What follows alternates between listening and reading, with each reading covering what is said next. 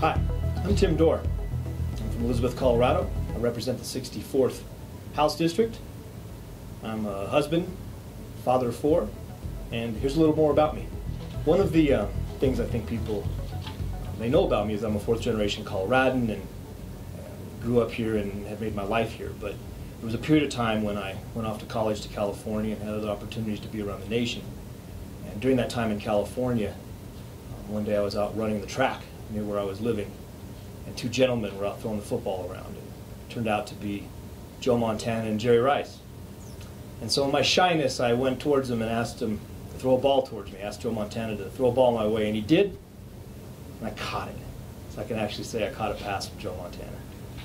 You know, for me, being a lawyer is a background that I think has been insurmountable in its ability to give me a knowledge base of understanding the law, so that when you're writing legislation, you can dig through and weed through the jungle of different and diverse concerns and issues that come up when you're dealing with ultimately the language that will become the laws for the state of Colorado.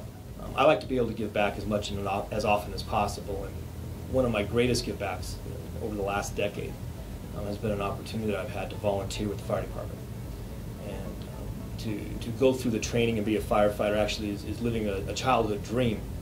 But then when you actually get to partake in the helping of people, the assisting somebody because it got so bad for them at that particular moment, there was nobody else to call but somebody else, and we showed up and were able to help. It's really rewarding and giving back in ways that I've never found anything to be quite as rewarding.